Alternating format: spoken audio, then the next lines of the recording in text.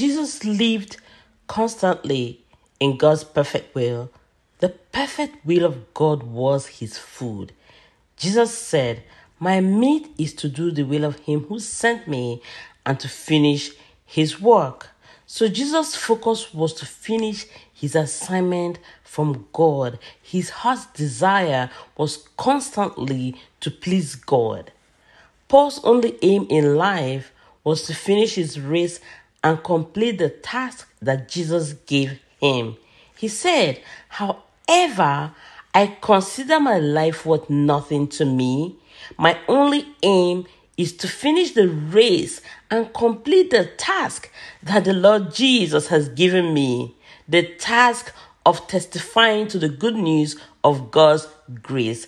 Acts 20:24. So you should also focus on your assignment, focus on your destiny. Never lose focus. Always focus on the perfect will of God and completing your assignment.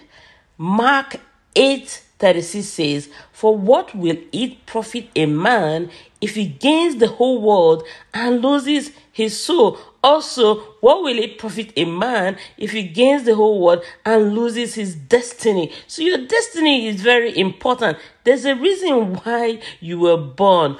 Always be purpose driven. You didn't come here to wander around and try your luck. So you might do a whole lot of stuff and you might be successful a bit in most of them or some of them. But if you're not doing your primary assignment, the reason why God sent you here, if you're not doing those things, if you're not engaged or involved in those activities, then you haven't done much. So just note that your destiny is the only reason why you're here. So never ever play your destiny, regardless of how well you think you're doing in the other things that you're doing.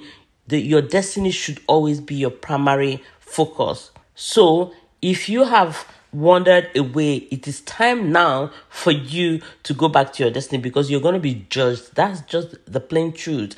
If you're not in your destiny, you open a door and you give the devil an upper hand.